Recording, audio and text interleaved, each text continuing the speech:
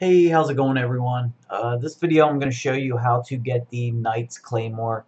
It's a fairly easy weapon and it's very well. So if you're just starting off the game, this is a great weapon once you get a good bit of the towers unlocked and a bunch of the map is opened up.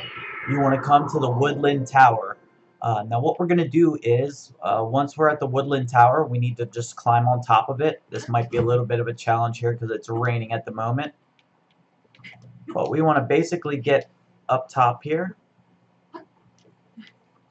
And as you can see, there's a Royal Claymore sitting right there for you.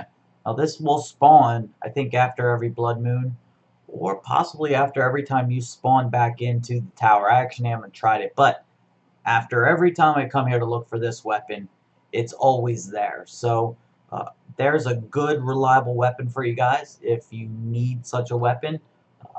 That's a great one to start out with. So there you go. If this video helped you out, please, if you could, leave a like, and I will see you in the next video. Thanks.